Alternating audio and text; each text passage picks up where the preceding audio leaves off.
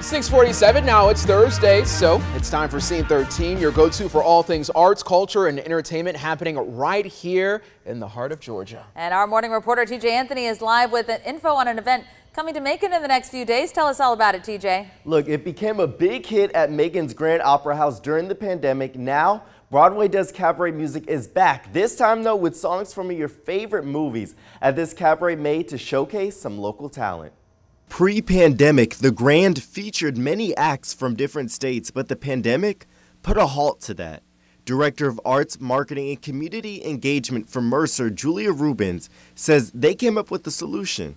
When the Grand couldn't bring Broadway shows to Macon, what we decided to do was we brought our friends and neighbors and we elevated them to our Broadway stage. Showing Central Georgia artists can make it to the Grand too. This is a chance for us to give our local performers that chance to have the Broadway voice on a Broadway-style stage. So by bringing our local singers to our stage and having local performers here more often and having the Grand present them, what we're trying to do is we're trying to show everyone that the Grand is a place for them.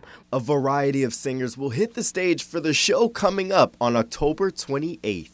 Some of them are as young as being in high school, and then some of them are really old veterans. They've done this often.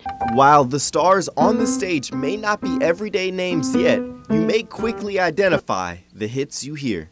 What you are going to hear on stage is some of your favorite songs from some of the best-known movies. A time to shine under the spotlights. So it's a wonderful way of bringing this community together to what happens on the Broadway world.